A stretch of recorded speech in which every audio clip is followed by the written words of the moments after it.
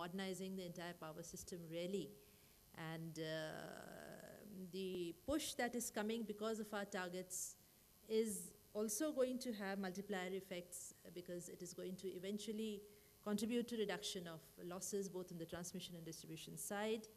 And from what I've been seeing evolving over the last couple of years, it's going to make a difference in reinventing the entire way the system operators work and the way the discoms are, their business models and the work they do.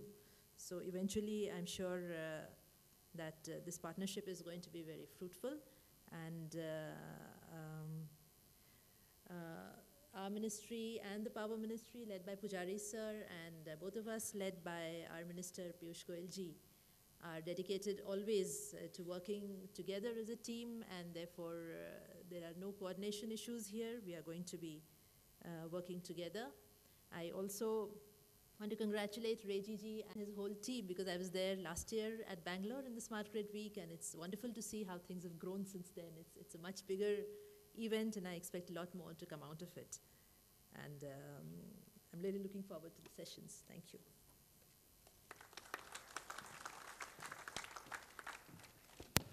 Thank you very much, ma'am. And ladies and gentlemen, with that, it's time for the inaugural address. And I now have the privilege of introducing Shri Pradeep Kumar Pujari, Secretary, Ministry of Power, who is a 1981 batch IAS officer of Gujarat cadre and is the Secretary, Ministry of Power. Previously, he was Special Secretary and Financial Advisor, Department of Agriculture, Research and Education, Agriculture Ministry. And in his long, illustrious career spanning over 3 decades, he has held various offices of importance, both with the Government of Gujarat and Government of India. Ladies and gentlemen, please welcome Shri Pradeep Kumar Pujari.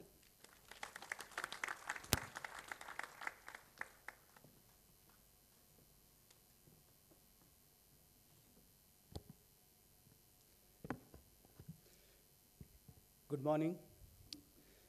It's a pleasure to be here amongst such distinguished speakers. And in the 1 hour that I spent here, I dare say that I learned quite a bit about the smart grid. I also like to congratulate ISGF for holding this India Smart Grid Week. The timing couldn't have been more appropriate. This is because the focus in India power sector now is primarily on the renewable energy, on the efficiency, and also on the distribution sector.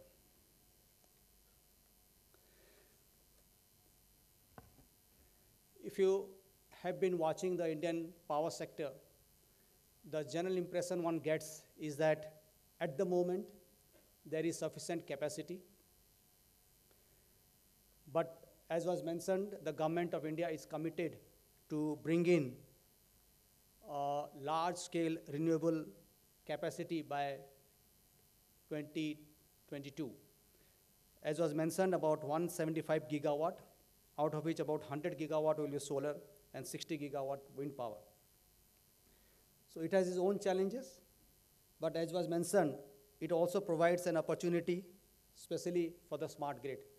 That's why I mentioned saying that this is the right time to talk about the smart grid and give a push to it. As far as transmission capacities are concerned, again, in the last 2 years, we have added a huge capacity as far as the inter-regional transmission capacity is concerned, and making the national grid almost adequate. Yes, we have some areas of concern, we are going to address that, but broadly, today you are in a position to transmit any amount of power from one regional grid to another regional grid, and the national grid is operating as a unified grid. And if you have been watching the Indian Power Exchange price, which earlier used to throw up different prices for different regions, on many of the days now you have unified exchange price, power exchange price for the country as a whole. That's a good signal. As I mentioned, the focus is on the distribution sector, and Government of India has, in the last year, has launched 2 major schemes to strengthen the distribution sector. Under both the schemes, one for the rural area, which is called Din Dayal Upadhyay Gram Jyoti Yojana, DDU-GJY, and one for the urban area, that is IPDS, Integrated Power Development Schemes. The emphasis is to strengthen the distribution network and focus on increasing the efficiency. The distribution sector, mainly managed largely by the distribution utilities, controlled by the state governments, has not been in a very, very healthy state of affairs, both financially and as far as the efficiency is concerned.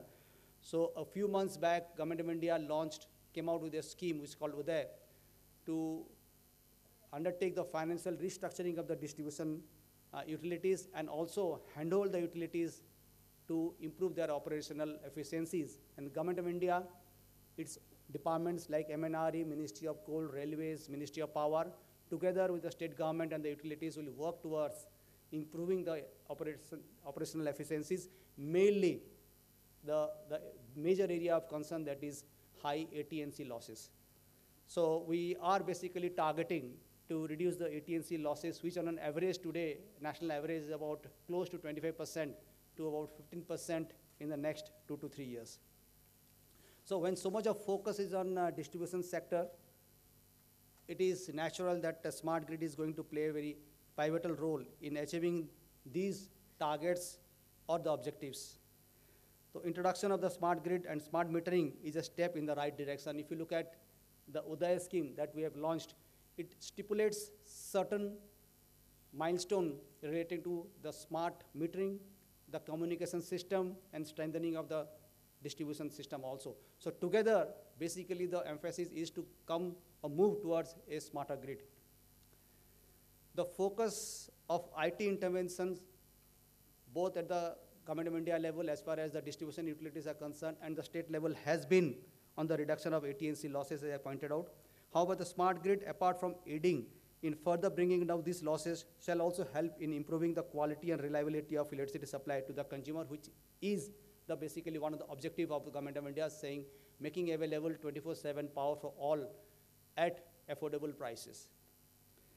The traditional electric grid will need to build additional layers of automation, communication, and IT system to transform it to a smarter grid. Some of the building blocks of the smart grids are well known: the SCADA system, EMS, DMS, ERP, GIS, AMI, MDAS.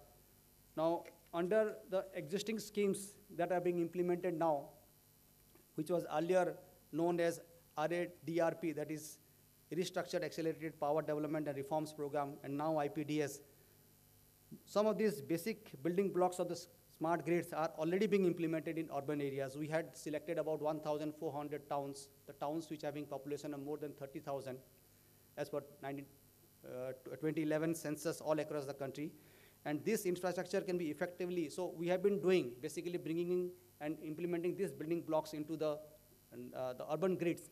So the point at this point is that the infrastructure can be effectively, this particular building blocks can be leveraged to transform these utilities to move towards smarter grids with low incremental cost. So it is a right time, good opportunity. The process of implementing smart grid in distribution sector was initiated.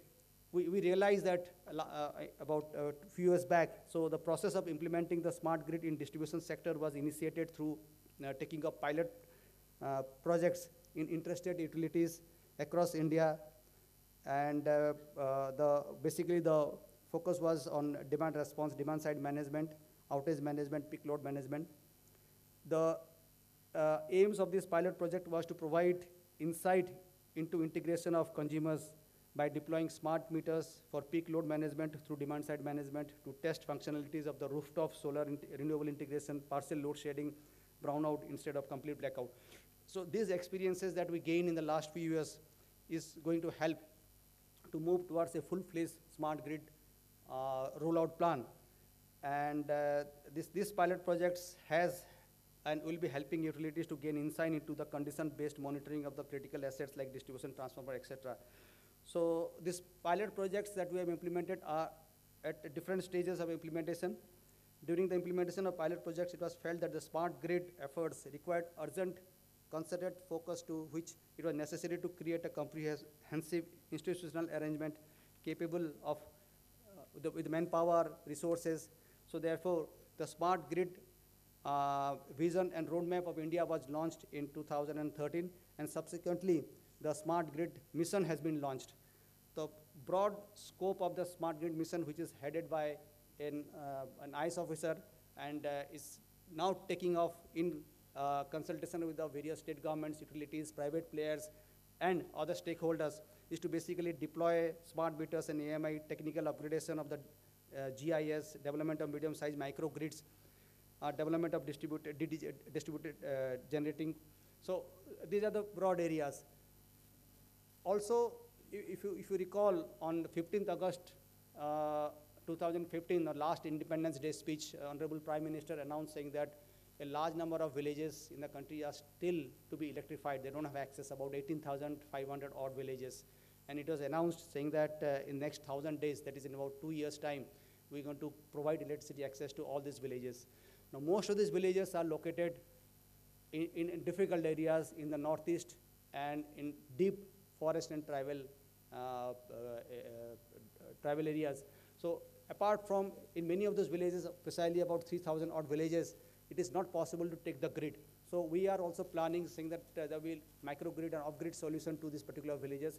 Many of the households are also in a very sparsely in hilly areas. So again, we're going to go for the standalone system to provide accessibility to them. So combine all those off-grid solutions, standalone systems, along with the regular grid upgradations and making them smart. Because of the integration of the large-scale renewables, which itself is an issue, both solar, rooftop, and the wind. A lot of work needs to be done, and I'm sure saying that all the expertise, all the experts who are here, they are sharing our experience and learning and working out. And if any suggestions specific to the Indian power sector will be most welcome, and Government of India, that's why, willingly becomes a participant to such efforts. And I'm sure saying that all the deliberations that comes out from here will help us to create a roadmap which will be implementable and will give a correct directions and the best possible solution to move towards smart grid, which will help in addressing some of the issues that I have already mentioned. So in the meanwhile, we have also had enabling atmosphere is also being created rapidly. The model smart grid regulations has already been issued last year and are being adopted by the state regulators, because there is a need for a regulation to be in place, and that is also being done. So if you in summary, the future demand and supply issues, in the sense that increased consumption of power will take place, because as was mentioned, the per capita consumption of electricity at the moment is pretty low in India, so obviously we are aspiring to increase it. There is an access issue. About 18,000 odd villages don't have access. We're going to give access to them. About 50 million households don't have access to electricity.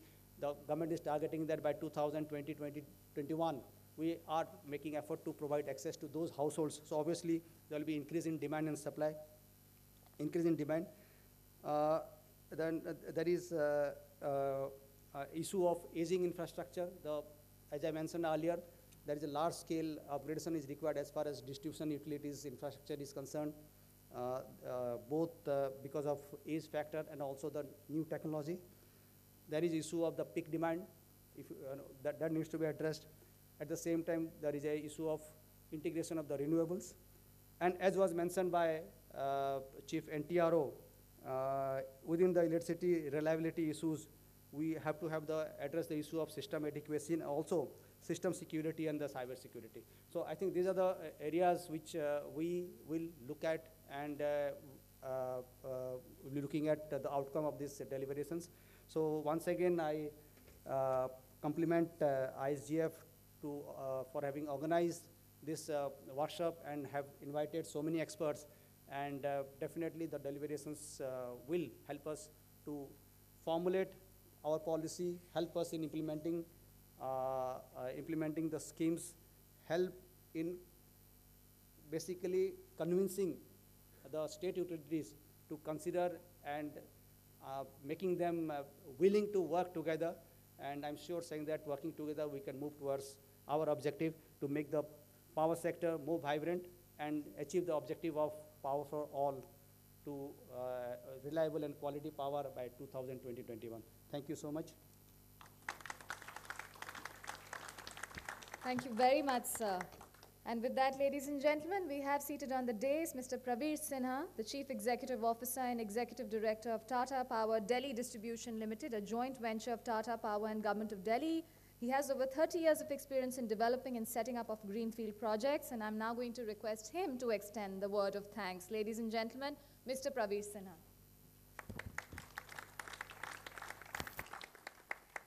Good morning. On behalf of India's Smart Grid Forum and the host utility, Tata Power Delhi Distribution, I would like to propose vote of thanks. My sincere thanks is to the chief guest, Mr. Pujari, who mentioned that the emphasis of Government of India is to improve the distribution sector. And many of the things that he said will be music to the ears of all the experts and the delegates who are participating, because power sector reforms have to happen, then it has to happen in the distribution sector. That is the place where the challenges are. That is the place where people have to reach out and supply power to the consumer. And especially in a changed environment where we are talking about decentralized energy. And he shared the vision of Government of India and how he's championing the cause of bringing in distribution reforms and also supporting the smart grid initiatives through various programs of Government of India. I would also like to thank Ms. Varsha Joshi. She mentioned that MNRE is a catalyst for the smart grid, and I think the type of initiatives and the type of agenda that it has and the huge capacity addition that is there will play a very, very pivotal role in bringing in the transformation and bringing in the smart grid, which will make the consumers the generators of electricity, and to that extent, they become the prosumers. We have an excellent panel. We had Sir David King, who is a champion of climate change, and he talked about how the transformation is taking place not only in UK market, but also world over.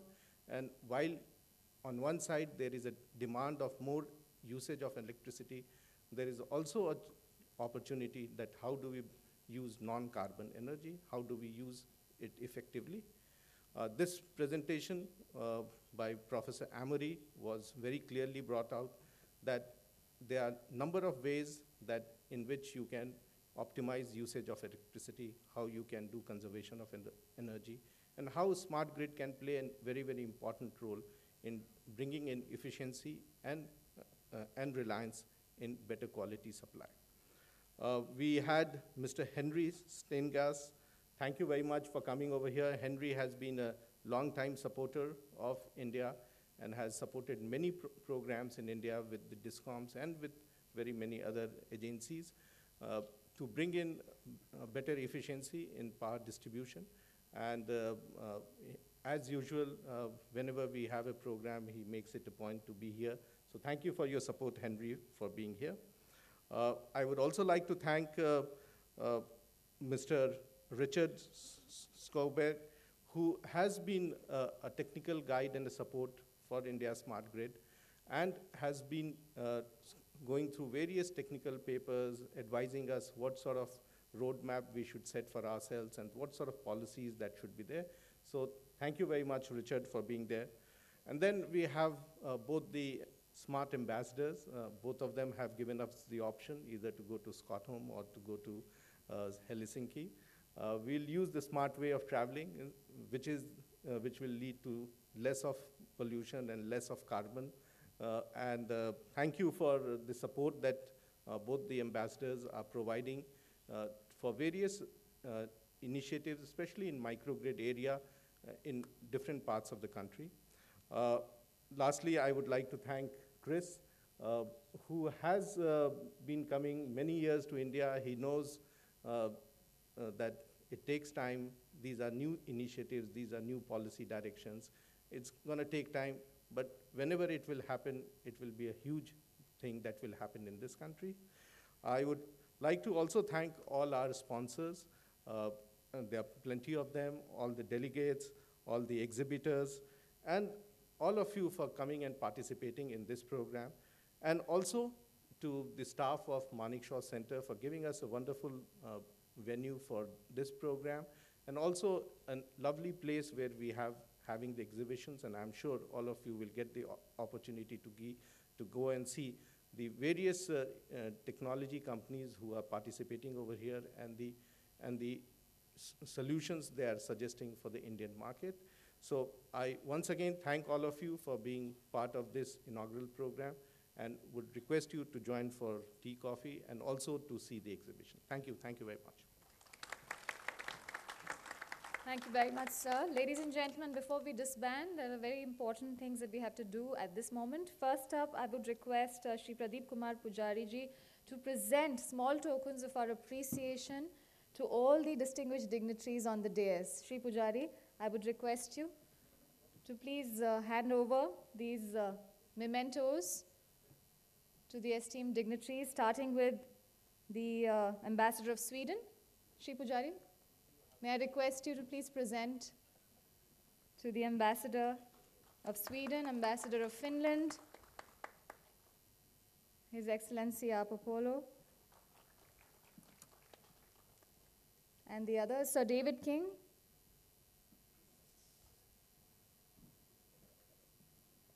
a big round of applause, ladies and gentlemen. Dr. Amory Lobbins,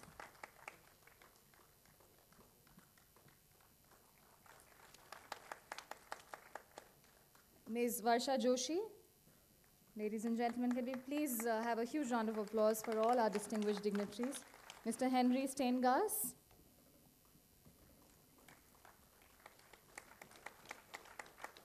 Professor Richard Schomburg,